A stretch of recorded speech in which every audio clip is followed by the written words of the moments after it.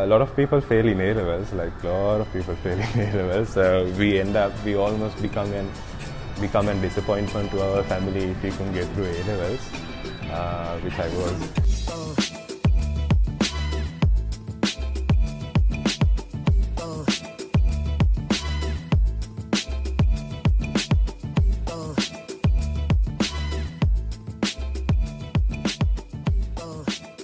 Hey guys, my name is Tuan Shehan and I'm a designer.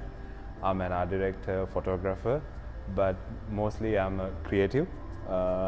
And what I'm specialized in is typography. What I do is make letters and create letters that look good and that looks nice and fun, basically. So when I was small, maybe at around 15, 16 years old, my mother was showing her her skills of using fountain pen, which my grandmother had taught her. So I was very into it. I was very interested in it. I was like, oh wow, that's the coolest thing ever. So I learned from it. But that's all about it. It stopped there. But then I joined the Interact Club in my school. During that time I was designing posters and all these little things for our projects, and I did that for around 2 years, and from that I got into designing. Basically I was really interested in it. For A-levels I did maths because I thought that was cool to say to people to do maths, and I failed very fashionably. But then after A-levels was done, after I failed it, I thought, why not do designing? So I applied to different universities and see where it fits. I found one and I studied there, and it got me into the world of designing, but still I still didn't know what to do with it. So that's when I discovered typography. This is when the whole fountain pen writing story comes back. Is when I saw the typography designs, it really amazed me as to how much of thinking, psychological thinking and sense that is being put into making letters, even though we don't notice it. And I kind of like that. I kind of like how you can say something without saying too much, you know. So I have done 2 jobs so far. At my first job, I was the content developer, and at that place I was responsible in taking pictures, making videos, social media content, designing, and so many things. During that time I was fortunate enough to work with huge brands like Benz, Sociale, Land Rover. Those huge brands I was very fortunate to work with. And right now I'm working at an advertising agency as an art director. It's really interesting because every time that I work on a project on these big clients, I always can put a little bit of something of me, like typography is my thing. So what I do is I try to put a little bit of my style to all these brands, and then change a little bit of their brand, and then, you know, give a nice style to it. Okay, I think the best project currently, which took a lot of time to do and which took a lot of thought to do, was the 30 Days Akuru one, because that is something that was in my head for the longest time ever. Okay, so 30 Days Akuru is done by this collective called Akuru Collective, and they had this small challenge-like thing for 30 days for the month of June, where they assigned one Sinhala letter per day, and we had to design our own style of the Sinhala letter for each day for 30 days. The designs that I did for 30 days of Akuru, that idea I had for the longest time ever, for almost a year. The reason I got into this idea was when I did my final project for my higher studies in designing. I saw things that people do with Sinhala letters, like they make fonts, but that's all about that they did. Like they didn't do beyond that. Whilst when you take other languages in other countries, they do really cool things, not with the fonts, but beyond that also. So I was I was very interested in how other designers in other countries do that, and I wanted to apply the same thing to here with Sinhala. The response that I got from that project was immense. A lot of designers, senior designers came to me. They really loved the project. They really appreciated how I took Sinhala fonts and did really cool shapes with it.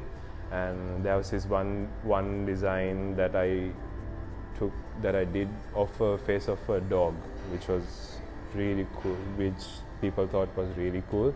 And I was really happy to see the response to it. So in 2017, I got selected to go to Spikes Asia for the Young Creative Academy, in which they only select 15 students out of all the countries in Asia. So I was very fortunate to take part in it. I was able to win a competition here and then get there. Even after I go there, I was able to meet a lot of senior creatives in the world, especially the global creative officer of JWT. I met him and I talked with him, and he said I showed my work to him and we got into talking, and then he introduced me to other couple of big type designers that I idealized. He was just like, you know what, just email them, and I was like, I emailed them, and I had some really good response from them as well. Yeah, that was the coolest experience so far as a typographer. There are so many plans in the head. I can give you a hint of what I'm working on right now. Can you get this back? This was me drawing a small feature, three-part series for my favorite comedian. This is just a sketch of what I'm doing. This is a three-part series. This is the first. So right now what is happening is that right now I'm seeing the style and how to bring out different, like there are little features that I want to add here. So I'm just testing out how it works and all that. So this is a three-part series that I'm doing for Dave Chappelle as a tribute for how good he is. And also currently working on an exhibition based on the style that I did, the 30 days of typography. Yeah, it's a huge process because it's an exhibition and you need a lot of work, and I only have very little time within a day. So yeah, that is, for now, the exhibition is the biggest plan. That is what I'm working on right now. We'll see. No, not yet, because it's very hard to book the galleries. It's so hard. So yeah, plus I'm too young for that. They always pick the older ones. I'm too young for this. A lot of people fail in A-levels. Like a lot of people fail in A-levels. So we almost become an disappointment to our family if we couldn't get through A-levels, which I was, but now I'm not, thankfully. For the people who did maths for A-levels or doing bio and they want to get into designing, I advise you to please do, because the knowledge that you get from something like maths, biology, it's immense when it comes to designing, because after you get into the higher studies of designing, you will never learn maths or biology. And when it comes to coming up with ideas, especially, you need to know a lot of things. You need to know a lot of things about other things rather than just about designing or how to work on a software. You need to know more things than what you already know. So bring that. It's okay if you failed maths, if you failed bio or anything like that. Have that knowledge in your head. Bring it into your style. Make your own style, and work hard. Just keep working hard.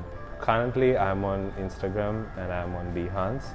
On Instagram, I go as Tuan Shehan, Tuan_Shehan, and on Behance, just Tuan Shehan.